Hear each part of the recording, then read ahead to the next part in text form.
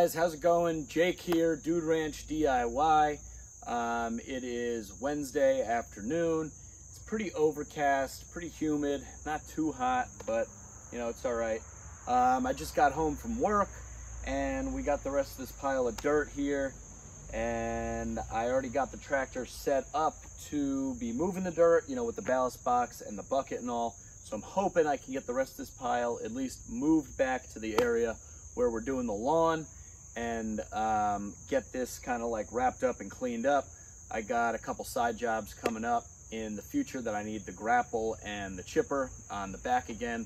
So I'd like to just, you know, have the bucket and ballast box on one time and not have to swap back and forth, because it's a pretty big pain in the ass. So let's see how much we can get done.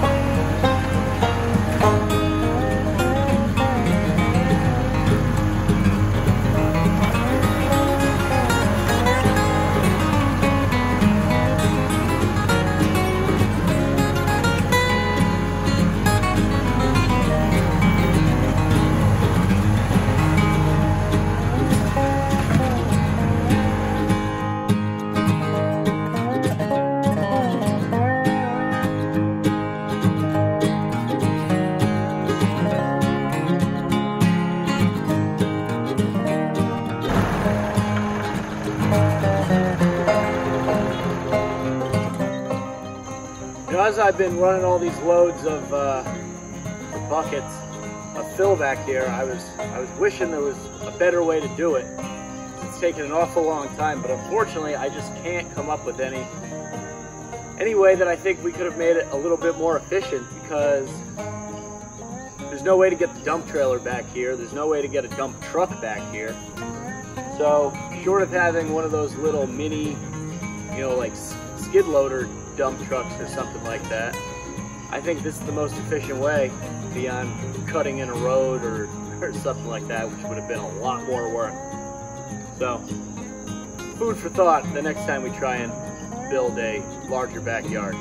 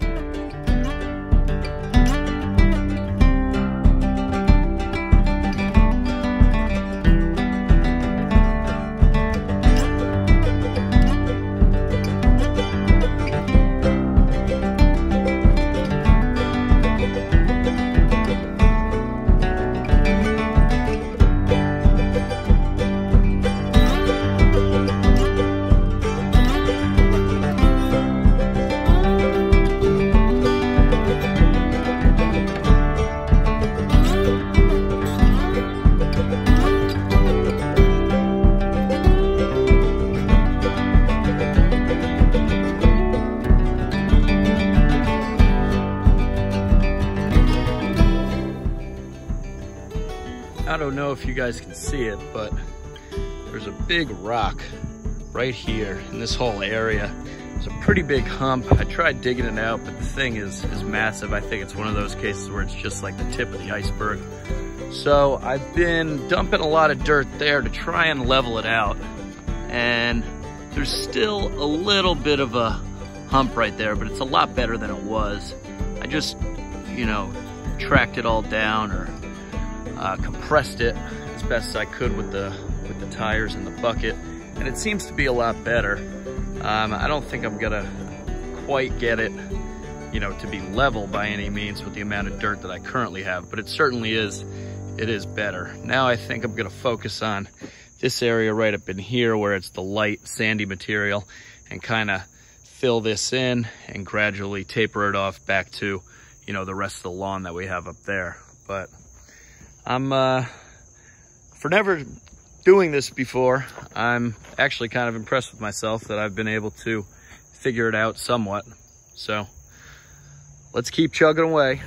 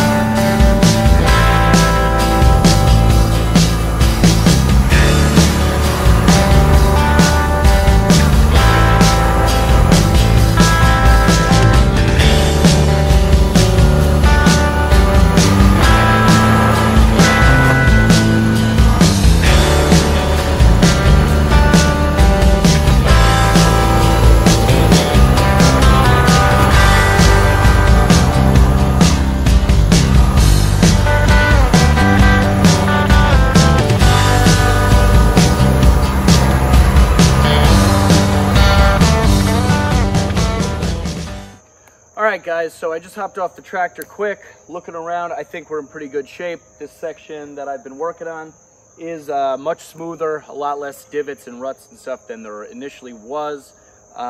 This section like right here that I'm standing on top of and just behind me once was lawn, and we kind of dug it up, so you can see there's some roots and stuff. We're gonna need a couple bucketfuls here to just kind of top dress and smooth it out from where we dug out all the, you know, briars and, you know, underbrush, stuff like that. The pile out front is dwindling. It's getting pretty small. It's just me here today, so I'm running the cameras and the machine. Haven't been getting any footage of me doing the actual buckets because it's a lot of running back and forth. Like I said, this area is kind of far, relatively speaking, from where the pile of dirt is. Food for thought for, you know, next time we try and pull off a project like this.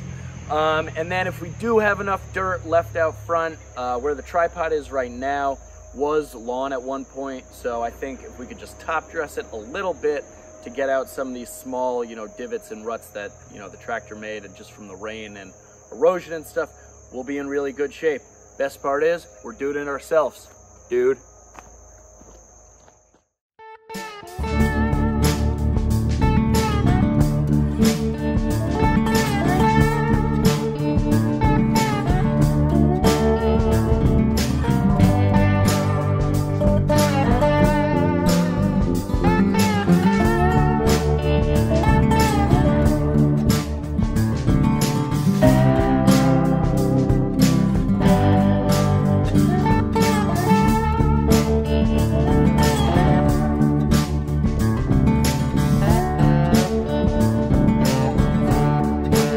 I should have filled in those two big humps a long time ago. Every single bucket that I've brought back here, I've gone boom, boom, and dropped dirt. It gave me a pretty big butt pucker, to say the least. You live and you learn.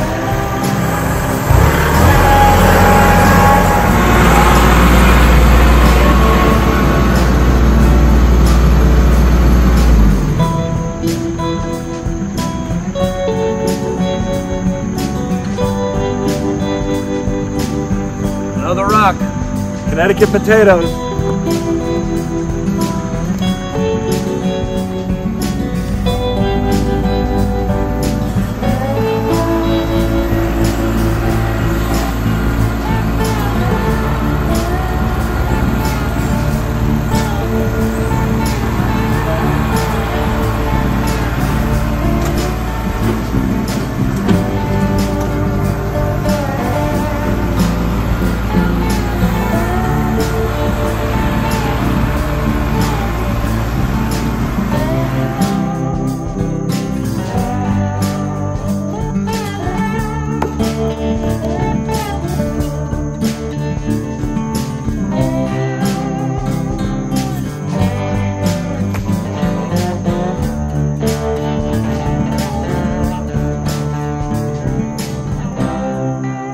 Taking out the last Connecticut potatoes. Is that what you call them?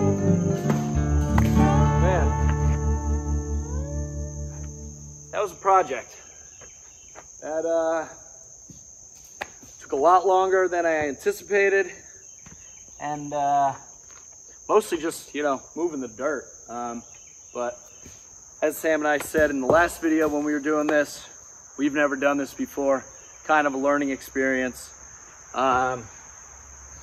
But all in all, I think it came out pretty good. I'm actually pretty surprised.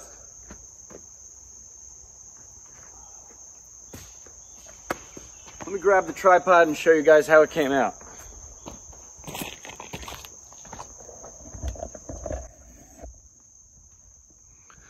So this back section is the section we worked on first. And this section right here, it's dark brown, was the last section I just worked on. And it came out pretty good, I think. I don't know. I'm not a professional earth mover or anything, so I'm not expecting a professional quality end result, but